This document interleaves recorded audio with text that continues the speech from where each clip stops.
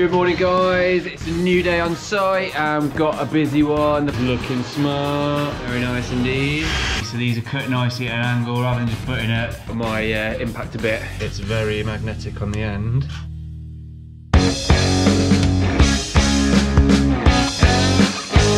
So, the stud work is now completed down here. You can see that I've left a section out up here. The reason for that is because we're going to drop our 4-inch pipe down and across through here. So I don't want to stud any of this out yet until everything is in place where we need it to be. That way then I can stud around it and make all the framework just to basically disguise it in this bit of a bulkhead here.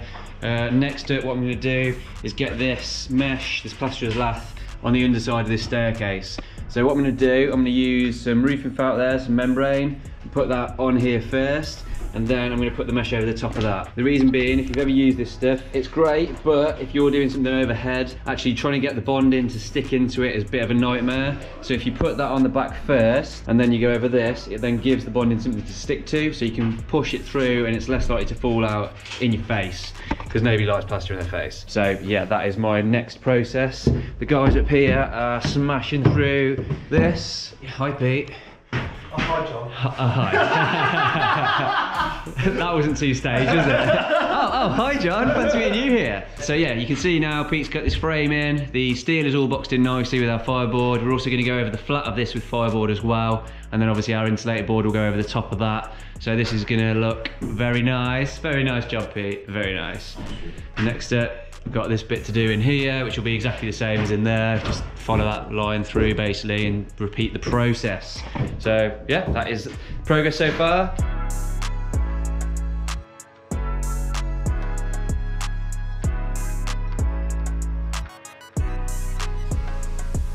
So you can see what I'm talking about now. So I've got my roofing felt underneath my plasterer's lath here. It's all pinned down the sides, and then I have managed to get some tiny little screws that I've got into the bottom of the tread, the underside, just to hold the middles in. And then what you need to do then is just use some wire, you can see down here. So just get some wire in between and then basically hook it round, twist it tight, and then that holds this all nicely in then. So you can see now it's started to form the shape really well in here. Yeah, and that just runs up, and that's going to look really nice and effective. I'm going to get a little bit more in here, but I'm going to leave a fair bit up there because, like I mentioned, we've got our 4-inch pipe to come across up here and down, so it might be in the way. So I'm just going to sort of do a little bit more here, and then that's it. I'll just leave that for now. You could board it, but it'd be an absolute nightmare, and trying to actually get that shape of bonding with board there is going to be a right mission. So this is the best, most easiest way. And like you can see, once the bonding goes through there, it's actually got something to latch onto. It's not just pushing straight through, so it makes life easier basically. You don't get it all in your face. So that is a little handy hint for you there. If you're ever doing something like this, just use a bit of roofing felt and you're good to go. We have got everything done that we need to get done. We're now ready for the sparkies and the plumbers who are coming on Monday. So we've got our stud wall up across here. We're going to have the kitchen units now that are going to run across there and then across there. And then there's obviously going to be a doorway into here, which will be storage inside there. The bathroom is, as we said before, shower over here, basin and toilet there. There's going to be a little niche in here as well, because we need to stud this out to carry the tray. And we're going to put in 2 little bits, so basically shelving for shampoo, that sort of stuff in there. We've also dropped the ceiling slightly here just to get some spotlights in across there, and also extraction. So that will be all good in here. Good morning guys, it's Monday and everybody's ready and raring to go. We've got the plumbers in. Yeah. Oh, look at that, Joe is excited to be here. So today we've got the plumbers in, like I said, and hopefully the sparkers are going to turn up as well. They should be here so they can start getting their first fix done. Morning Pete. Morning, how you doing? Good mate, good. So Pete is just getting this wall battened, so we're going to use elements board in here, across here and across there as well. We've also got a few little bits of insulation to wrap up, and then we can start with the tape. We're obviously going to use Pete's special hack with the tape with a little roll thing. You must have seen that. Yeah. Yes. Patent pending. Patent pending. There are going to be some bits we're going to have to leave. There are going to be some bits we're going to have to leave just to make sure that sparkies can get their relevant cables up, because we don't want to be taping it and then taking it down. So we're just going to go through now the layout with the clients just to make sure they're happy with all the sockets and the lighting, and then we can crack on.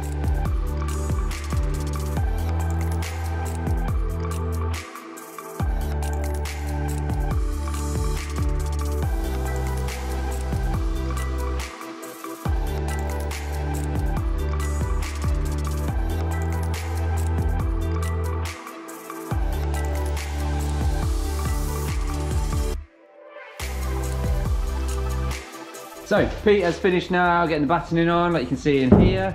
He's now going to move out here and get the door lining in here. So obviously it's a bit of a smaller door because we've got the ceiling to worry about. So it's just a standard lining that's going to go in there, but obviously be chopped down to height. And then we're going to get pull shields to make up a door, which will match the rest of the doors in here. Also, what's going to happen up here on this corner, just to give a bit of a nod to the main house, we're going to put a 45-degree angle on this corner with a nice little scallop at the top and bottom, just to basically soften this corner and just, like I say, just to mirror what's in the house really. So that's going to have to now be just doubled up here just to allow for it, because we've got an 80mm width on the 45 across here. So we'll have to just whip some of these noggins out and then beef this up just to basically take the actual width of this corner. Downstairs, plumbers are making good headway. So we're using main core in here and in the main house. It's just absolutely bulletproof system, guaranteed for I don't know how long, possibly a million years, I'm not sure. It's guaranteed for a long time. They're getting all that in. Joe is smashing through the battening in the toilet. We've had a little bit of a change of plan in the toilet as well now. The toilet's going to be there.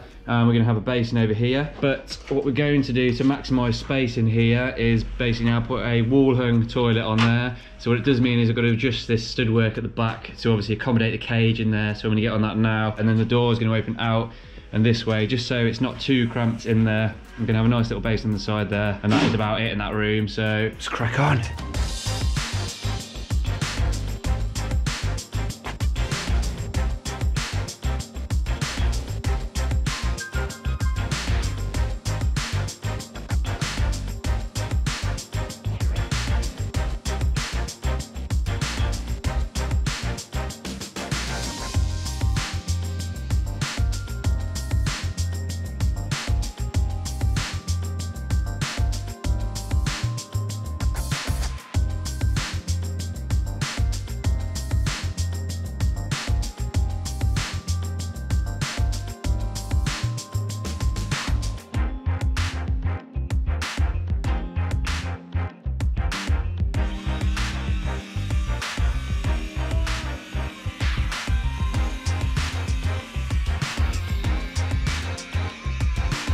So you can see the bit that I've cut now, how that's going to work. It's just going to sit in there. You can see now how badly this pillar is out. So that will obviously be fixed back to the wall like that, and then that's going to work nicely. It needs poking out a little bit at the top there, but I can work with that. That is good. And then once that's in, like I say, I'm going to build a ladder frame here. So basically 2 bits of timber. The timber's coming across, can be fixed into the wall there, and then that will sit out here, and then I can fix through my legs that come across as well to hold everything nice and solid, and then the board can then just carry straight across from this point to that point. Jobs are good in. Good morning guys, it's a new day on site and we've got a busy one. The plumbers are back in the house. They are continuing with their wonderful work, aren't you guys? Yeah. Oh yeah, mate. Yeah. Slowly but surely they're becoming more Sexy? More sexy on camera, yeah, that's it. So, Joe's cracking on in there, getting that finished up.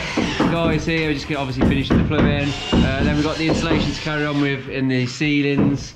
Upstairs, we're going to carry on with the battening. We've got all the plasterboard coming today, so we can carry on with the battening through this area.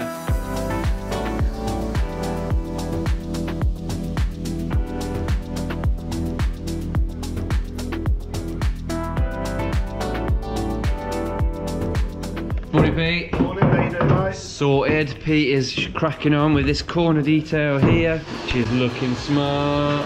Very nice indeed.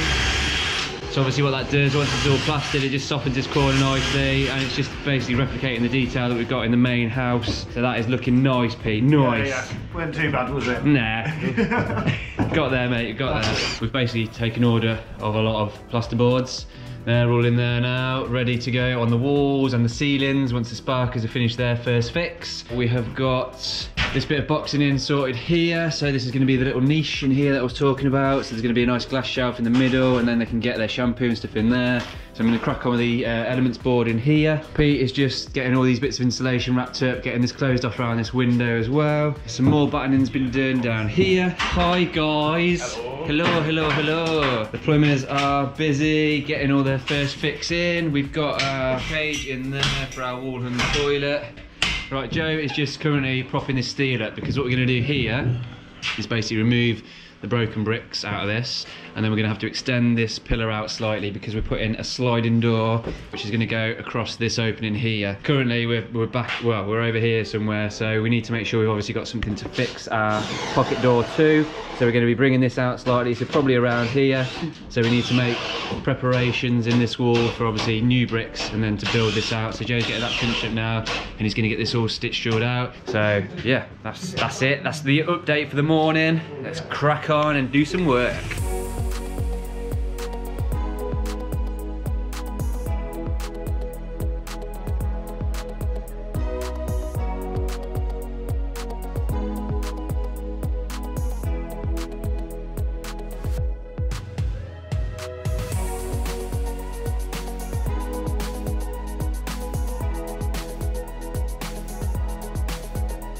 First of all, the niche is done. So you can see in here, this has all been elements boarded. Obviously we need to get our tape on all these edges and these internal corners. But that just gives a nice little area there. We've got a shelf in the middle and you can get all your shampoo, shower gel and all that in there. I will do this extra board here once the ceiling's been boarded, so we can actually cast the plasterboard right the way through. So that's why we've left this down like this. And then I'll complete that once the ceiling's on. Next up, as Pete's been doing out here with these battens, I'm going to carry on with the battening in here and get all these on. Just another job to wipe off the hit list. Right then, next up, I'm going to be in the cupboard of doom. I'm basically going to put a false ceiling in here. Two reasons for that. First of all, we've got this nice 4-inch pipe in here. Secondly, nobody is that tall that they need more than this ceiling height in a cupboard. And did I say 2 reasons? 3 reasons. I've just thought of another one. It's going to make my life a lot easier with plastering this, because we can then literally just come up from here and then flatten this out across here. So it's not that I'm lazy, it just makes life easier and it's just going to be a nicer finish. Just trying to get around here, and then with this being boxed in, it's just going to be really awkward and look a bit fussy. So it's just much nicer if we can just flatten this off here. It's just going to be loft space anyway, so we might as well blank it off and just finish it off nicely. So you can see I've cast my laser line around here now. That means I can sit my timbers on top of here, and then that enables me then to get an architrave on the inside here perfectly well. And then I can just run some timbers across here. I'm just going to use some 2x2, brace that straight across, and then I can get that boarded and just run this straight into the boarding and we're good to go.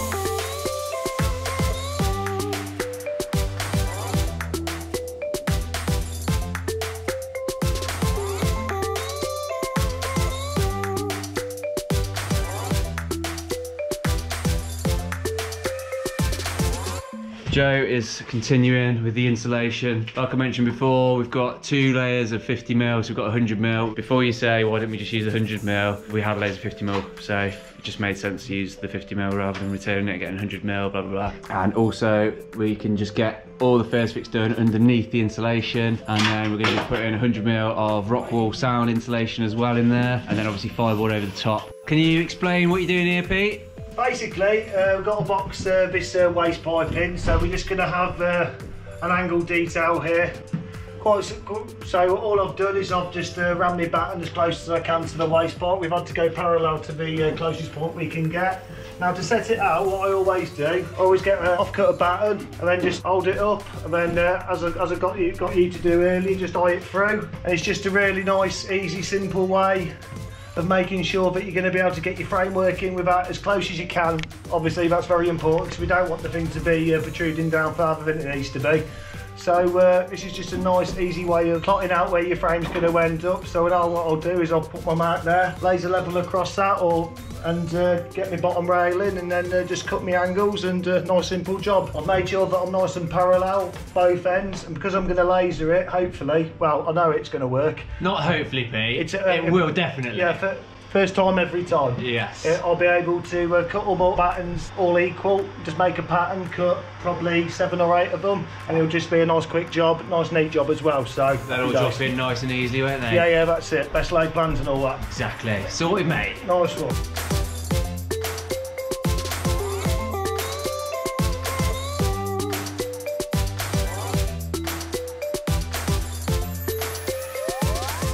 Right, so the framework is in for the ceiling. We just had a discussion and we believe there's going to need to be a light in here, so I was going to get this plasterboarded, but I won't for now. I'm going to leave that as is. So I can just obviously plasterboard this flat here, and then I'll carry on with my plasterer's lath up to this, and then that can be rolled in nicely. So next step, what I'm going to do is drop onto this. So basically what we need to do is ply this wall out, and the reason for that is because it's wall in the toilet, and as the name suggests, the toilet is hung on the wall. You're relying on these two bars here, and obviously the toilet, the actual pan, sitting flat against this framework. So if you just put plasterboard over it, it can tend to flex a little bit, and there can be a bit of a wobble when you sit down. Obviously it's not going to go anywhere, but it's just not great when it moves a little bit. So what we do to remedy that is put some ply on. So we'll completely ply this wall, and it makes it just that little bit more solid, so it feels a bit more robust when you sit on the toilet, because the last thing you want to do is feel like you're sitting on it and it's about to drop off the wall. What I'm going to do now is get cut around this flush plate, get cut around the bolt holes and the waste hole and all that sort of stuff. So get that all mapped onto this board, and then get it stuck in place, and then we're good to go.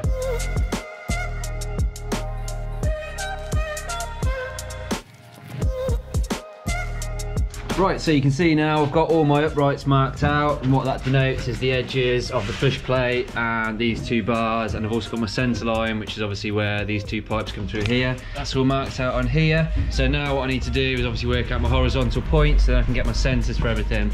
So I've just got this lateral strap here, stuck it to the stud, and then I'm going to use my laser, put it to where I need it to be, and then I can measure it, because my base, this here is going to be the floor level, because that's where the ply will sit. You can just measure it from that to the laser line, and then that'll give me my centre points on here then, so then I can just mark straight up. I can use some hole saws to get all the relevant holes cut, and then obviously a jigsaw to get this flush plate cut out, and then this will be good to go on.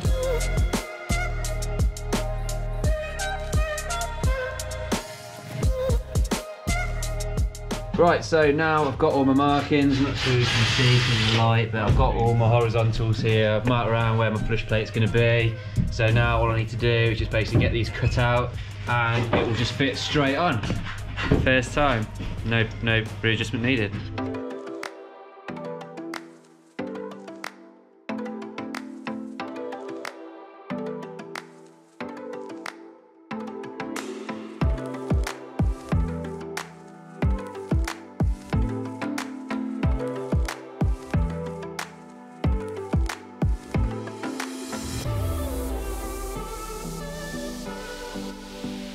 Good morning guys, welcome to another day on site. From what it looks like, the Sparkies have finished their first fix, so everything is ready in what will be the downstairs toilet. Plumbers are finished, got patches in, got plumbing in for the sink, got a socket on out here, socket on there as well. We've also got the light installed in the cupboard. Liam has finished doing his brickwork. In fact, to bring this wall out here just to take the pocket door, so he's done a good job of that. That's all bricked in nicely now. That'll just be painted in with everything else. Battening is now finished all the way around. We've still got a bit of battening to do here, but we need to sort out this window thing here.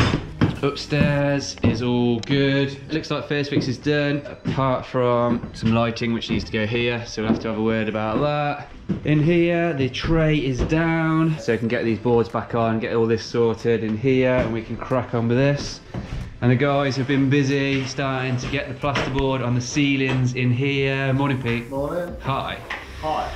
So what you can see over there, if you remember from the start of this little project, these walls were very considerably out. There's a massive bow in the wall, which obviously is going to affect the ceiling line like that, you can see. So we're going to have to come up with some sort of remedy to either bond this out to straighten this out a bit, or we'll leave it as a character curve. It's an old property, isn't it? So we'll see.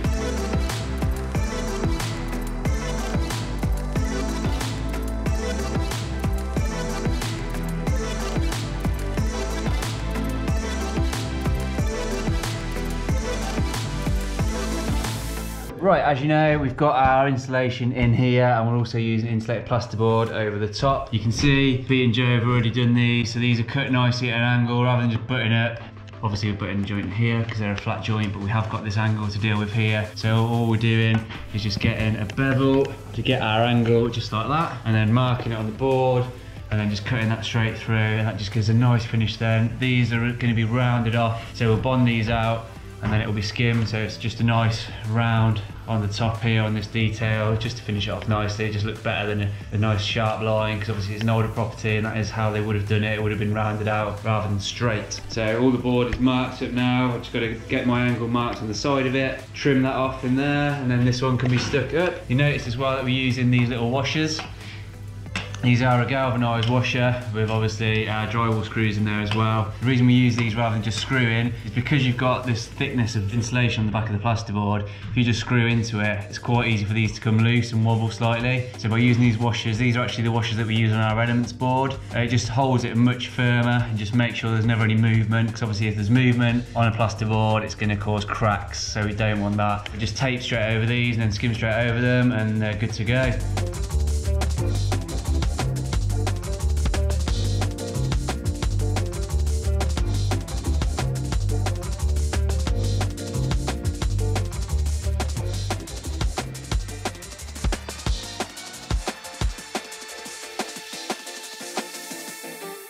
Right guys, that's it for today. We've got the ceiling completed in here. There's just one little bit to go in there. You can see now what I mean about the boards flying through across this wall. Just gives us a complete envelope then of insulation everywhere, and we can just brick everything right up to that then, and then that can just be plastered up too, because this wall's being left exposed, if you remember. These cables we put now in a nice conduit down to the light switch over here. So that is all good in here, and then out here we started getting our pink board across like you've seen. We don't want to go any further yet. We are going to have to set up a platform out here so we can just do all that in one hit. When we've got our disc for our wall as well, we just do it all. Foil tape is pretty much all done. There's just a little bit to do over there. Finish the ceiling in here as well. So this ceiling's all done nicely. Just got to get some moisture resistant board on these two walls here. And then this wall again is going to be the discs and our insulated board on there as well with our vapor barrier across the back. I can start getting this area tanked and ready for Greg when he comes. Need to get this floor ordered as well, because there's going to be electric underfloor heating in here. So I need to get on Schluter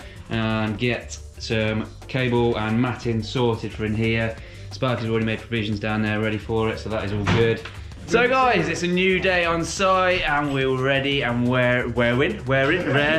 and raring to go. I'm going to start insulating in here, which is always a lovely job, and then get on with the moisture resistant plasterboard in here. We're just going to try and rip through all the plasterboard in as much as possible, and then get rid of all this lot onto the walls, which will be nice. So let's do it.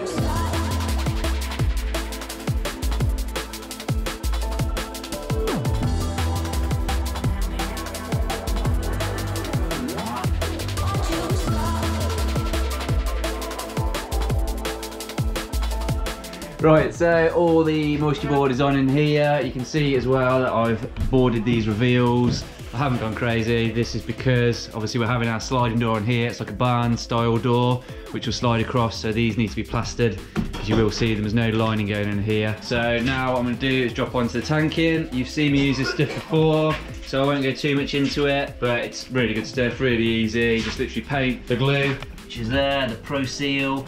Paint that on and then stick everything on. I'm going to use a squeegee as well, which is basically a silicone tool like this, and you can just literally run that over the tape, and then that just makes sure it's nice and flat, and then you paint the seal over the top of that then as well, just to make sure it's fully waterproof. Right, so I'm doing a little niche now, and I'm going to use these internal corners. They just make life really, really easy. All we're going to do is basically put our adhesive in. I'll do it in this side so you can probably see. And then that gets stuck in there like that, and then you bring obviously your corner strips down to there and across, and I'll just repeat this in all four corners in here, and then obviously I can just put my normal strip, which is over there. I can put that in to join everything up, and then that'll be all nicely done. We'll also use these on the tray as well, on the two internal corners down here and down here. So just get some of our glue, get plenty of it in there. Do like this stuff. We used to use the Impy water guard system, which is a great system, but it can be quite time consuming to install. This is easy, bulletproof stuff as well, really good, really quick. So that's in there like that, and literally just pop this in, push it right in the corner like so. It's always a good idea to wear gloves with this stuff as well, because if it gets on your skin it's a bit of a nightmare. Just get our little silicone tool, which is this is John's top tip. Get that in there. Squidge it down, nice and easy. You can use a roller as well for this, you know, like the really firm plastic rollers, something like that. All this does is just make sure we're nice and tight back, and there's no bubbles anywhere or anything like that. You can see it's darkened up. That means the adhesive is working through, which is what you want. Gives you that proper waterproof seal. Nice and snug in there. That's all good. I'm happy with that. That bit down. bit more adhesive over the top, just to complete the seal.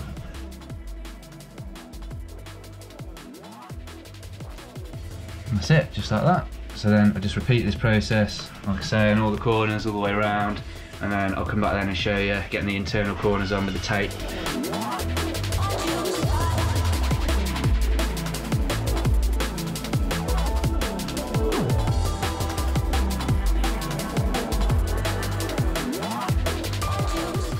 Right, so I've got my internal corners all done, they're all in now, and I've got my strips cut. So I've got 2 here for the bottom and the top, and I've got 2 longer pieces there which will do my vertical corners as well. This stuff has obviously got an inside and an outside, so this will go internally to form the seal, and then you paint the glue, the adhesive, over the top like that once it's in. But again, same with the corners, just paint the glue in, plenty of glue on there. Obviously you want to make sure you overlap as well, you don't just cut this tape to the edge of your corners. So that goes in like so. Okay, and then obviously you want to try and get it equally, so we've got half there, half there. Brushing it out, make sure there's no air bubbles underneath, so it's a nice flat surface for the tiler to go straight onto. We want to give Greg a nice easy job, don't we? That's it. You can see it's seeping through now, so that's good. That means it's fully in there. Just use that again, tighten to the corner. That's it. Bit more glue.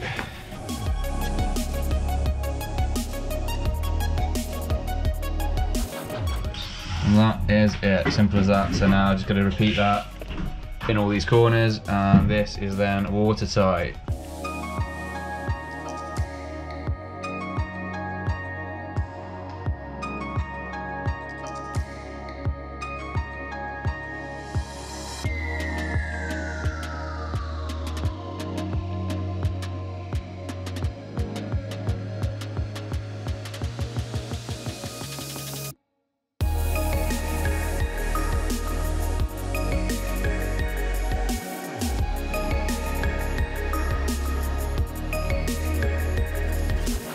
Good morning guys, it is Monday, we're back and ready and raring to go for another exciting week. I am going to be starting on this pocket door. So we're using the Eclipse system that we always use. It's going to be going across here, obviously to blank off what will be the garage area to the upstairs. We're going to have a nice sliding door in there, so it's over there, standing up in the corner. I'm going to get it all set up, get it in place, get some studwork built around it, and then that's just another job off the hit list. We can get that all plasterboarded then and encased in, ready to rock and roll.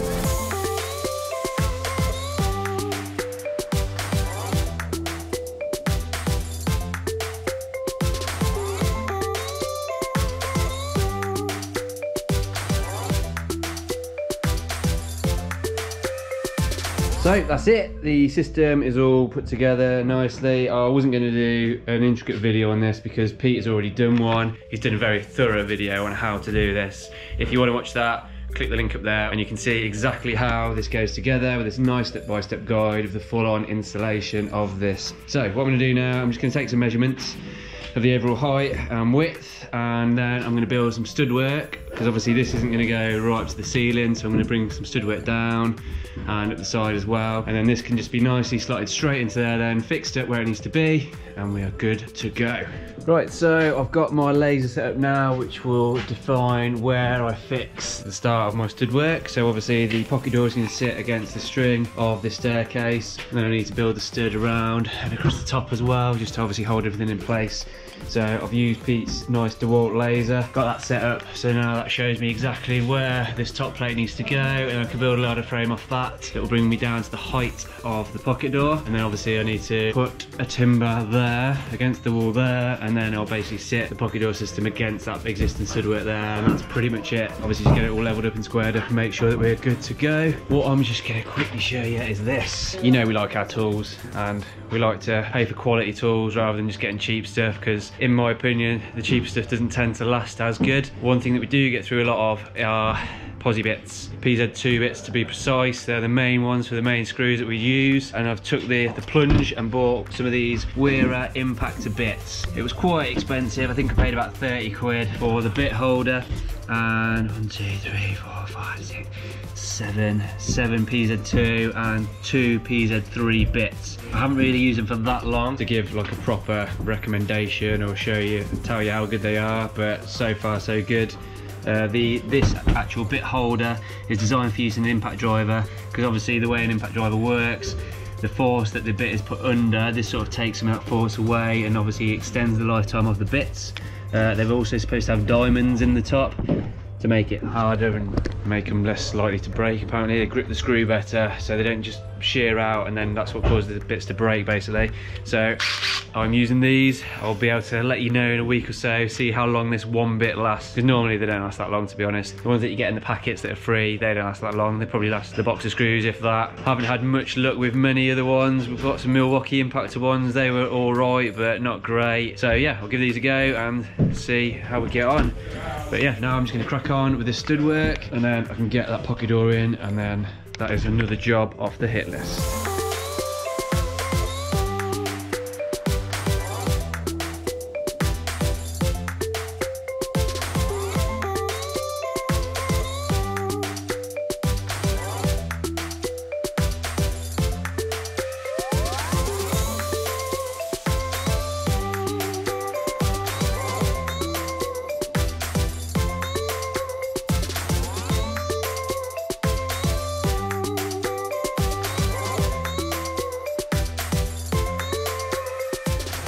So one thing I didn't mention earlier about my impactor bit was quite an important thing, which is also an awesome thing. Obviously when you're boarding ceilings or you're doing stud work like this and you've got to work overhead, it's always a bit of a nightmare relying on the magnetic bit to actually hold the screw for you, because it has a tendency just to do that.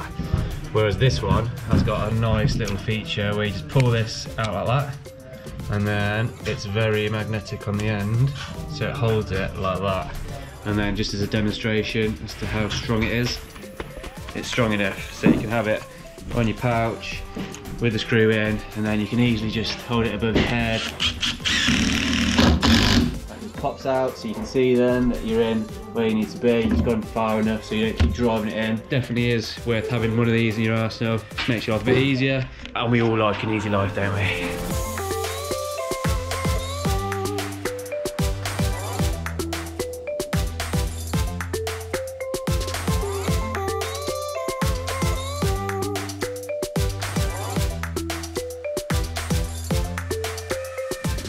So that's it, the pocket door is in. You can see basically how this is going to work now. So the entranceway will be through there, and the door will just slide across and be hidden in there. You can easily then gain access up the stairs. This will be fireboarded, obviously just to make sure we've got a nice fire blanket here to prevent anything going upstairs, because this is going to be a garage down here, so just a bit of extra protection really. Joe is just getting on with insulation, and Peter's started boarding underneath the stairs. We're using moisture board down here because, like I mentioned, it is a garage. We've got no damp under this floor, it's just the old concrete floor in here. So we're going to use moisture board. There's also going to be no heating either, so we want to make sure that everything's as protected as possible. So that's just the best way, use a bit of moisture board. Makes life easier. What we'll do next then is start getting this next layer of insulation in here, and then this can all be boarded. We can get this whole ceiling done all the way through, and then we're all covered up nicely, and then crack on with the walls.